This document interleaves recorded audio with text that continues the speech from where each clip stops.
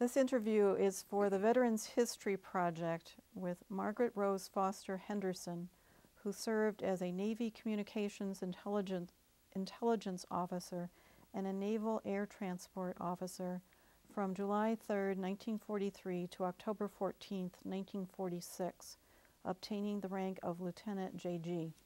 My name is Harriet Williamson. Also in the studio is Henry Radcliffe, the Director of Lighting, Sound, and Video Recording. Today is Tuesday, October 2nd, 2007, and we are in the television studio of WILL on the campus of the University of Illinois in Urbana. Mrs. Henderson, you were on a 3-month school trip in the 1930s in Europe. Would you like to begin this interview and talk about that trip? Yes, I'd be glad to. I grew up in Concord, Massachusetts, and my school had a school trip of the summer of 1936. And we went to a number of countries, but we spent 3 days in Berlin in 1936, and I attended the opening of the Olympic Games, and at that time I saw Adolf Hitler in person and saw that he wouldn't shake Jesse Owens' hand when he won his race. And I happened to also be at the edge of a road that same day, and he came along in a touring car. And that evening, we had been billeted or stayed in different homes in Berlin, and the family that we stayed with happened that night, took us into a room and closed the doors and told us that terrible things were going on in Germany, and that their own children, who were in the Hitler Youth, would turn them in if they found them telling us. But they asked us, there were 3 of us in this house or apartment, to go back to the U.S. and tell them that dreadful things were going on in Germany. And I think that stayed with me when I went to college at Radcliffe College my senior year. In the middle of the year, a number of us were recruited, women were recruited to take a communications course. It was secret and in cryptanalysis, and I happened to be a history major. Why I was recruited, I don't know. But I took the course, and if we took the course, we were offered either or assured that we would get a commission in the Navy, or you could go in as a civil servant. But we had agreed to enlist then, I suppose. Anyway, I took the course and spent a month at Mount Holyoke in officers training. We were supposed to spend 2 months, but the war was heating up, and so they wanted us in 1 month. So some of us became what's called 30 Days Wonders, and I became an ensign and was sent to Washington, D.C.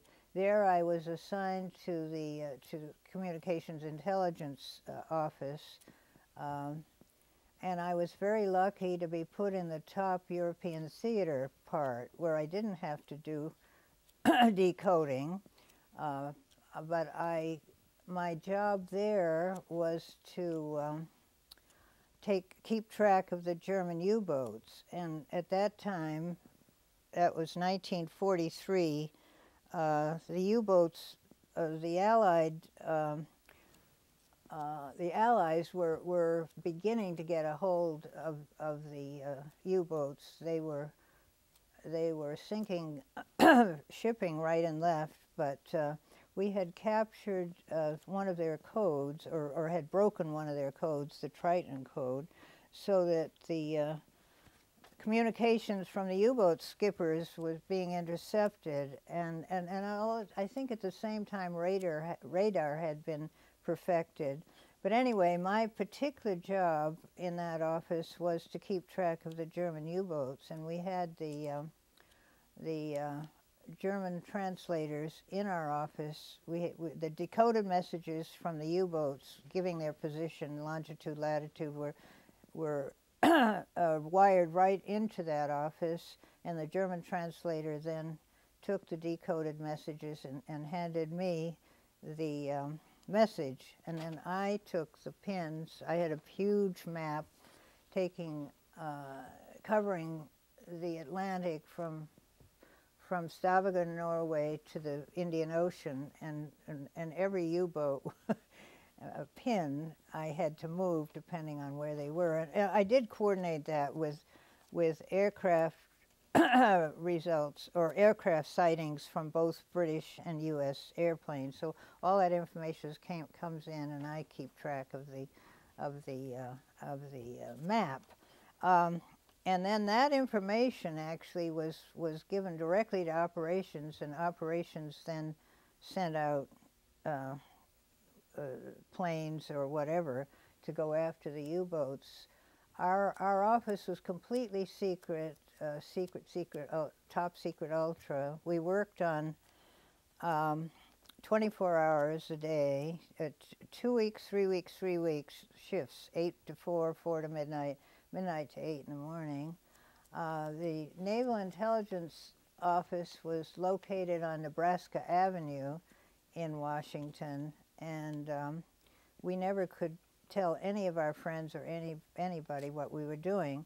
So that was pretty much my job until the U-boats were defeated. And then, let's see, I think that was around 1945. So then I decided I wanted to see something of the real Navy, I called it. And so I asked to be transferred to Hawaii, but there was no need for women communications officers in Hawaii. So they sent me, then I thought, oh, the Naval Air Force would be interesting. And I was assigned to the Naval Air Transport Service, the Atlantic Wing, which the Naval Air Transport Service had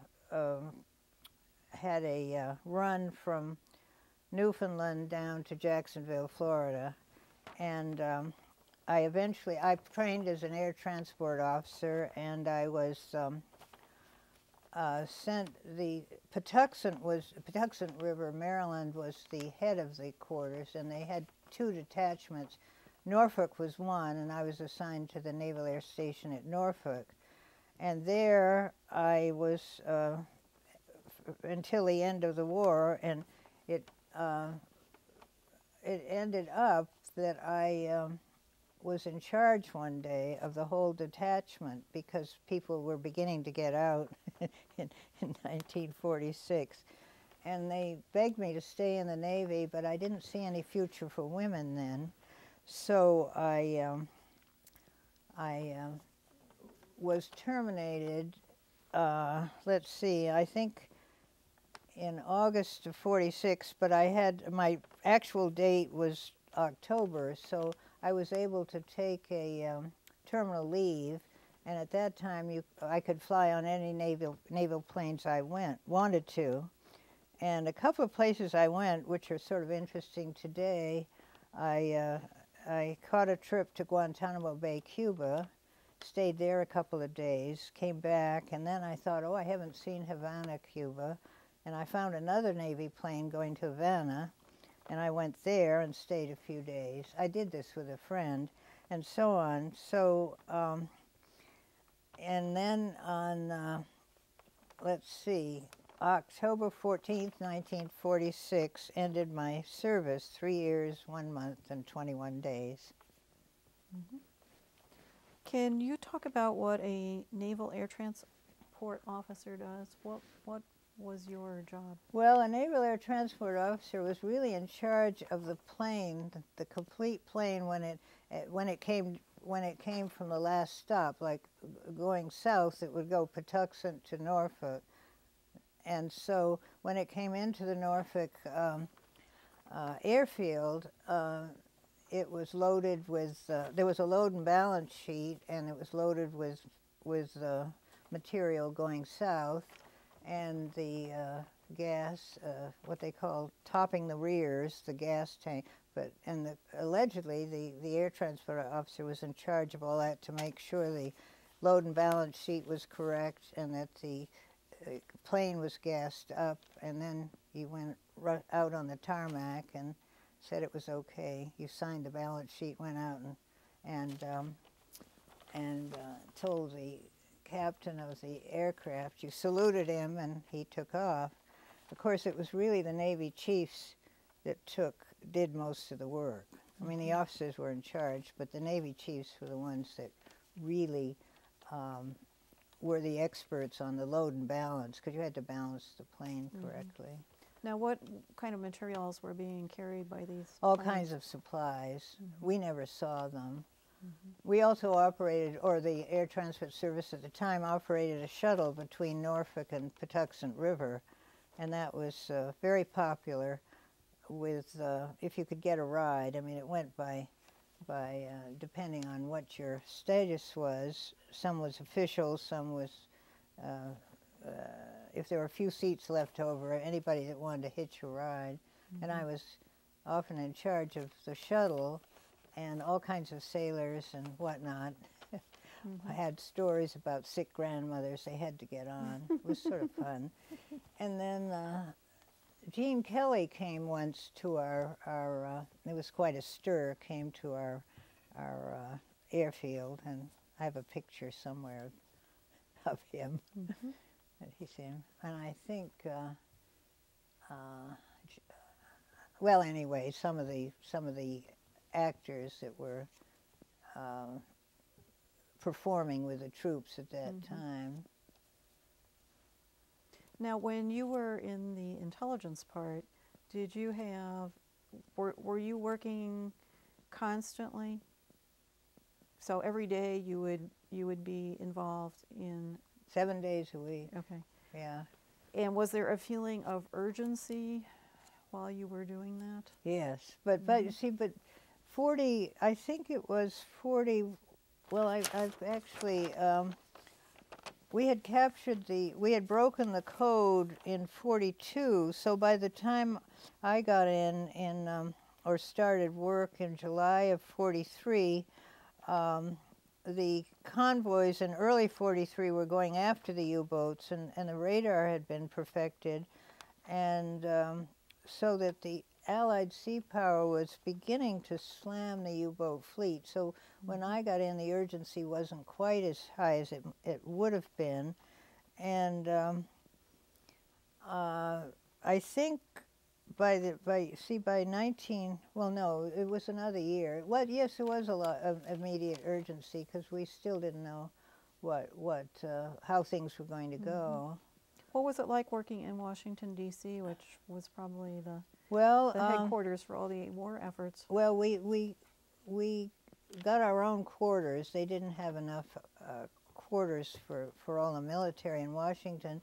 So we had, some of us had an apartment, and then some of us that knew each other rented a house in Washington, Chevy Chase Circle, 5 of us. And it happened to be owned by well, he wasn't a mafia person, but sort of a rather criminal type, but his sister ran it, and they tried to get us out. See, there was rent control, and he thought he was going to get us out, but we all dressed up in our uniforms and went to court and won our case. It was sort of fun. He didn't have a chance. Well, no, he never appeared, but we heard he was quite a criminal figure in the underground. No, living in Washington at that time, it was full of military people working and so on, and in our off time we tried to have some fun and go to restaurants and things, but it was pretty much work, because you would but our house, it was interesting. There were 4 waves and 1 civilian, and one of the waves, who also had been a classmate at Radcliffe, was in the top Pacific Theater, and which involved Japan and everything, but we could never communicate. None of us ever said a word about anything. Yeah. Now, there were not that many women in the military. Did you have any feelings of being special, or that this was an important mission, given that No, I think we just realized we were replacing the men on shore. I mean, so they could go. Oh, and we just felt that we felt important, that we were doing something. Later on, as I mentioned, I didn't feel there was any future at the time for women. Why did you feel that?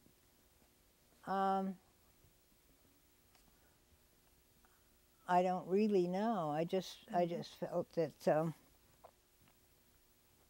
Let's see. Did you face any discrimination, do you think? No, I don't remember any. I just, in speaking with people and everything, and going up, I think the men had the higher posts and everything, and it was pretty much male dominated. There were some women that stayed on. It just wasn't something that interested me. Now, have you had attended any reunions of? Any reunions? No. Interestingly enough, I've never heard from anybody. You see, that being in that particular naval intelligence group was very different than being on a warship or being, and never have had any communication with anybody. There were a number of math professors in our office, and one rather famous one from Harvard, Van Norman Quine. I think he's dead now, but I knew him a little bit anyway. But no, we never had any, and even in the air transport, I've never heard from anybody or had any kind of reunions. I don't know of anybody. Did the people that you worked with, be they women or men, do you think any of those people went into the intelligence service that followed in the Cold War? I really don't know. I know that the most of the officers were reserve officers, mathematicians. They went back to their colleges or institutions. There was a regular Navy man in charge of our unit, but I don't know. He probably, I don't know what he did. Sure, I'm sure some of them did, but most of the reserve officers went back to their civilian jobs. One was head of the Fogg Art Museum at Harvard. I mean, they weren't likely to stay in because they already had good jobs or fields. And the only people I ever heard from were my roommates in the house. I mean, but we were all in different areas in touch. But no, never had any reunions, never heard anything. I don't even know what our unit would be called, technically, because everything was so secret. Can we go back to 1936 and to Germany? You were, at that time, around 15 years old. Right. So when you had people telling you about terrible things were going on in Germany, and when you go back to the United States, could you talk about that? Were you able to take that in because you were quite young? No, I just turned 15. I mean, 14, I was a very young, naive 14. No, I think the East Coast, however, probably was a little more aware of what things were going on, because I can remember at my school we began to get a few refugees coming from Europe that were getting out, families that saw, and some of them Jewish, of course, but and I think people were a little more aware of what was going on. But you know, if you tried to, I mean, as a 14 or 15-year-old, I'd tell people, I told my parents, anybody I could, but it wasn't much I could do. What was your parents' reaction? Well, I think they understood, but you know, it's sort of like, you know, what can you do? I mean, what can I do today to stop the war in Iraq? I feel helpless. You know, it's because we're not in a position of power of any kind. And I suppose, It's hard to think back. It's so long ago, but I think most of us knew something was going on, and the group of us that had been on the trip were well aware that, I mean, that things in Germany were getting worse. You could tell. I mean, there were military people all around, and even when we'd cheer at the Olympic Games those first couple of days, German guards would come down and tell us to be quiet. When you were cheering for yeah, we'd the all US sat team? together. Yeah, we'd cheer for American runner, and the German guards up and down the stadium, they'd come down and tell us to be quiet. They didn't want us to cheer. Of course, none of us bothered it. You know, it didn't bother us that much. Although, well, if you really want to know a little more, the tour was run by a man named Mr. Tofern, who had been a German, and I think the Nazis were a little suspicious. You know, they're beginning to harass outsiders, and when we got to Garmisch-Partenkirchen on our way from Berlin, I was arrested in the youth. We stayed in youth hostels, and I was arrested by two men, or I mean, I wasn't taken to a police station, but they grabbed me and brought me in a room and started speaking German, and my German was very poor, so I was very indignant. And the head of the tour, Mr. Tofern, came, and he, what he found out was that some young man there had accused me of stealing money. Well, the whole thing was ridiculous, because when it came to what time and where, I had been with 6 other people at a little concert. It was obviously a jumped up thing, and of course I thought it was a lark. Of course it would have scared other people, but you know, I didn't know any better. But it was interesting that the sum of money I finally found out that I was supposed to have stolen was 95 cents. And then the next year, I think Mr. Tofern was foolish, but he took another group in 37, and I was told that on that tour, one of his group was arrested for murder. That's what I heard. So obviously the Nazis were harassing, and I think because he was German, they were harassing our group, and he'd come to America. I don't know, but for me it was sort of exciting. Were there any other inklings of war in the other countries that you visited on this trip? I don't think so.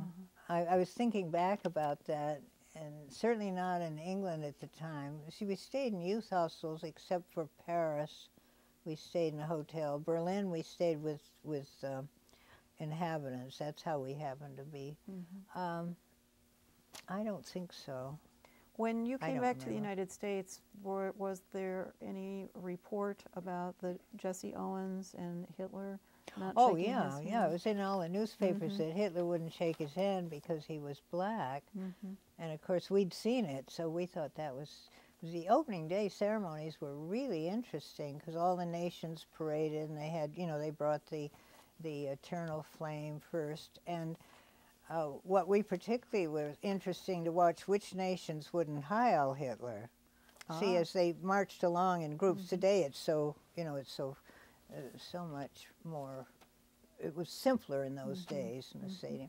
But as nations went around, they Heiled Hitler, the ones that were in favor. And so, of course, the Americans didn't, the French didn't, the English didn't, but there were many nations that Heiled Hitler. And when I was at the roadside, I don't know whether I'm imagining all this, but I looked around, and all these Germans around me looked like they were in a trance, and they were all hailing Hitler as he walked by, and they all seemed like they were. And I may be, you know, maybe partly my fancy, but I felt that they were sort of, I don't know, in a daze. And I looked around, they were all hailing, and I thought, this is ridiculous. But you see, it, you know, being 14 and on the young side of a 14. Is there anything else you would like to talk about that trip? I can't think of it right now. Would you like to talk any further about your military service or your recruitment into the military? Well, there isn't much to say. I feel that I had a very good experience. It was good, very good experience, and I felt it was. I guess we all felt in World War II that it was a necessary war. I don't approve of war at all, and as I told you, I've been watching Ken Burns, and if anybody thinks war is a terrible thing, and I really don't approve of invading countries. I've made that decision just to go to war, or just to gain power, or to gain territory, or oil fields, or whatever. I think it's senseless. How do you think this experience influenced your life? Well, I think in a way it solidified my feeling that war is not the way to improve the world. I'm very anti-war now, and I don't think it solves anything. I think we somehow have to get along. We have to use diplomacy, and I don't know whether there's much hope, but I'd like to think we could. Someday, I don't know. Now, before you left the Navy, you were able to do some traveling, and one of the places that you traveled to was Cuba. What was Cuba like at that point in time? Well, I went, Guantanamo Bay was a regular Navy base, and the few days there, I stayed in the bachelor officers' quarters and looked around the vegetation, and it was interesting. But when I went back and went to Havana, Havana was a very exciting, bustling city, lots of fun. They had jai alai. We stayed in the Hotel Nacional, which is a famous hotel. People were very friendly. This was before Castro. I never even heard of him at that point. So it was just a lot of fun and interesting, and people were happy, and we stayed 3 or 4 days and had a wonderful time. Went to a jai alai match and whatnot. Did you do any other traveling during your time in the Navy? Well, at the end, my terminal leave, I took advantage of the Navy planes. I could travel on any Navy planes depending on priority.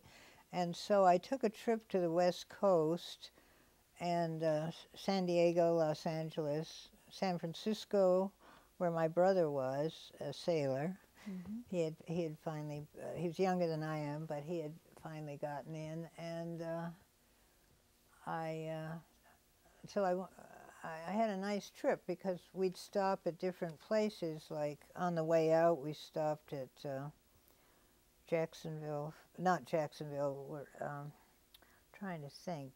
Anyway, various cities I'd never been, Tucson, Arizona, and so on. Wherever there was a naval base, you could stop and either spend the night and they always had a place for bachelor officers' quarters. Later on, I stayed in the Naval Reserve, but once I had a child, I was put out. I was How long were terminated. you in the Naval Reserve?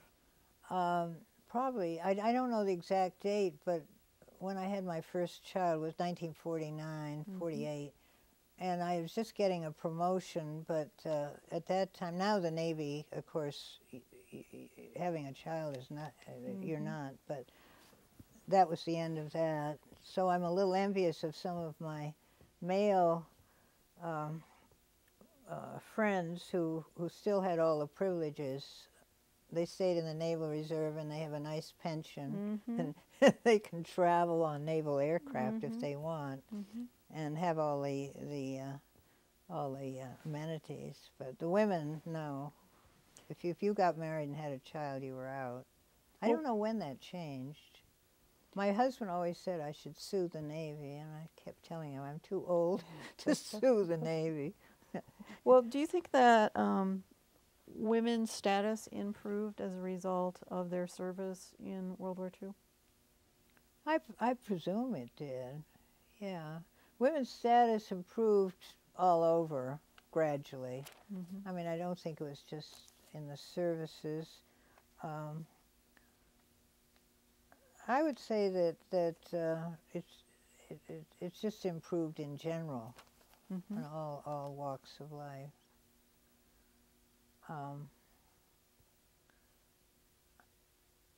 I have friends now who are still very women's lib, but I do think women are pretty much pretty equal now in rights and whatnot. Is there anything that we have not talked about during this discussion that you would like to mention or elaborate on in terms of your service or the mood of the country or your travel experiences? I think I've pretty much covered everything I can think of at the moment. Okay, well, thank you very, very much for being with us today. We certainly appreciate it. Thank you.